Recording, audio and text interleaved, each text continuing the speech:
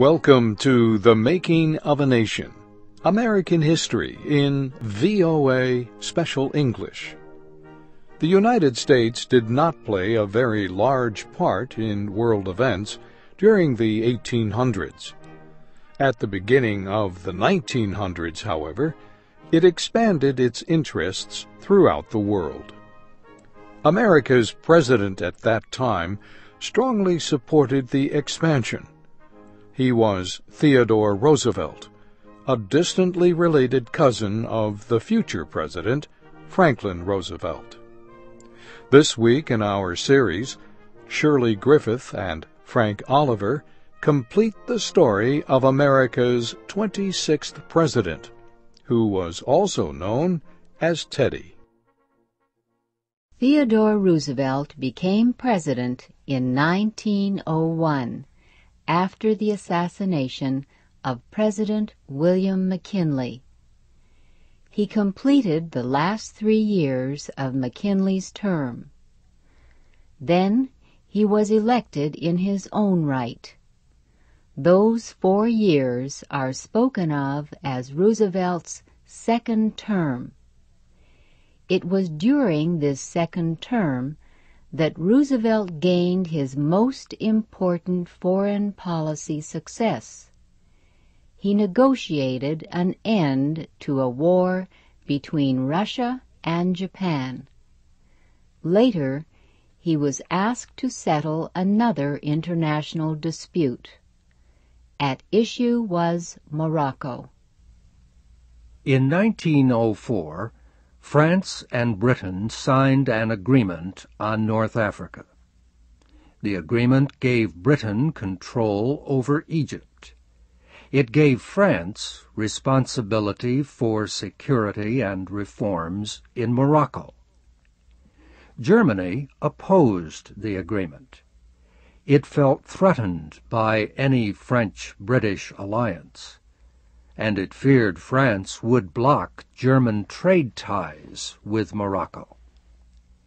Germany demanded an open-door policy that would permit all countries to trade freely in Morocco. It proposed an international conference to settle the dispute. France and Britain rejected the idea. The ruler of Germany, Kaiser Wilhelm II, warned that the dispute could lead to war. The Kaiser asked Theodore Roosevelt to intervene. President Roosevelt agreed to help. Some American lawmakers criticized him. They said it was an American tradition not to get involved in European disputes. But Roosevelt believed peace was more important than tradition.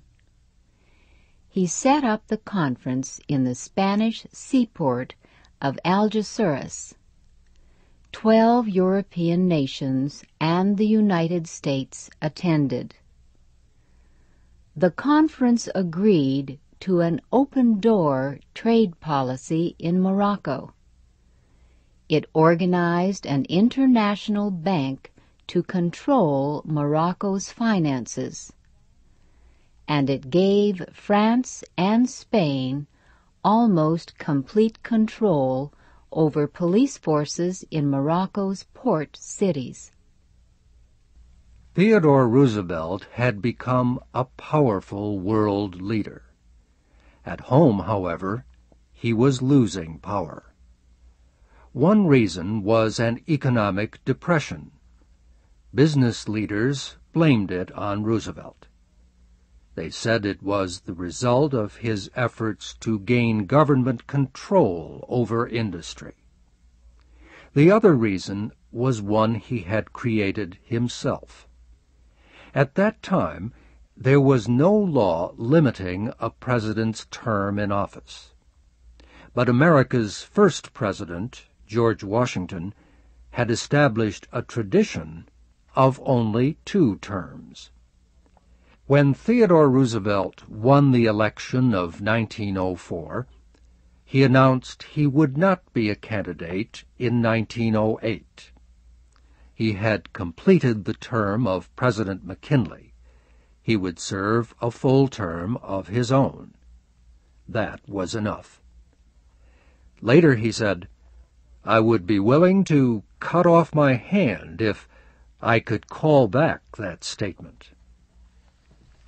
During his last year in office, Roosevelt was a lame duck president. Everyone knew he would not be back. There was little political reason to support him. He faced increased opposition from Congress and from his own Republican Party. His final message to Congress was extremely bitter. President Roosevelt accused Congress and the court system of working only to help rich Americans. He called for a tax on earnings. He called for legislation to give workers a greater share of the nation's wealth.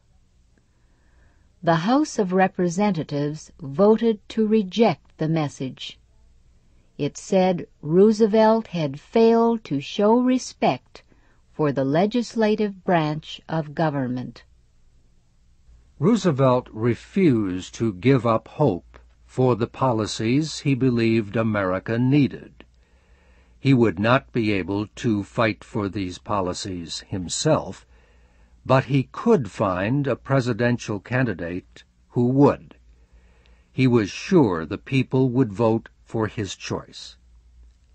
He decided on his close friend, Secretary of War William Howard Taft. Taft had spent most of his life in government service. He had been a judge in both a state court and a federal court. He had been a lawyer in the Justice Department, and he had been governor of the Philippines. There was one problem, however. Taft did not want to be president. He really wanted to be Chief Justice of the United States. But there were no immediate openings on the Supreme Court. Also, his wife, his brothers, and his good friend, Theodore Roosevelt, urged him to run. So Taft agreed to be a candidate for the Republican presidential nomination in 1908. When he won the nomination, Taft said, "Mr. Roosevelt led the way to reform. My job, if elected, will be to complete and perfect his programs."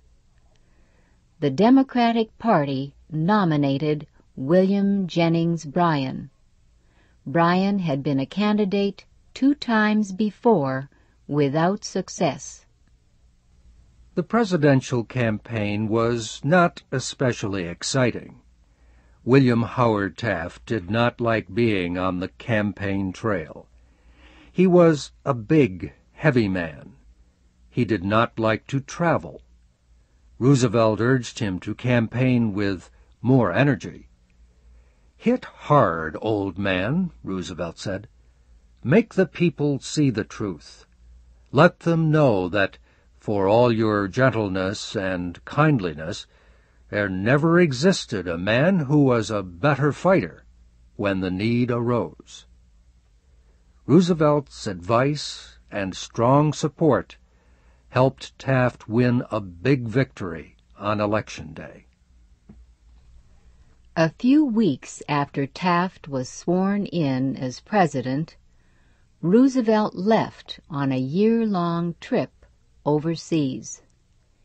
He spent most of the time hunting wild animals in Africa. President Taft wrote a warm goodbye letter to his friend. He promised to do his best as president. But he admitted he could not lead as Roosevelt had done. In fact, Taft said, he was still surprised when anyone called him Mr. President. Each time it happened, he turned around to see if Roosevelt was there. There was no question that Taft's way of leading was much different from Roosevelt's. Taft believed a president should not interfere too deeply in the actions of Congress. He also believed a president should not claim special powers or rights. He believed in the supreme power of the law, even if the law did not work very well. The progressives who had supported Roosevelt did not support Taft. They said he was too friendly with conservatives. They said he had surrendered to special interest groups. Taft, for his part, did not like progressives. He thought they were too emotional and extreme. Yet Taft worked hard to put into law many parts of Roosevelt's progressive programs. He was successful in several areas. During his administration, for example, a separate Department of Labor was established. 2 constitutional amendments won congressional approval and were sent to the states for ratification. One amendment provided for a federal tax on earnings. The other provided for direct popular election of senators. Taft also worked even harder than Roosevelt to break up companies or trusts that blocked economic competition. At the same time, Taft failed in several areas. He signed legislation that lowered import taxes. Neither businessmen nor progressive Republicans liked it. He negotiated a free trade agreement with Canada. The Canadian Parliament rejected it. He believed in protecting America's wilderness areas. Yet, he did not believe existing laws gave him the right to close public lands to private development. So he was seen as an enemy of conservation. These struggles and failures made Taft's 4 years as president the unhappiest of his life.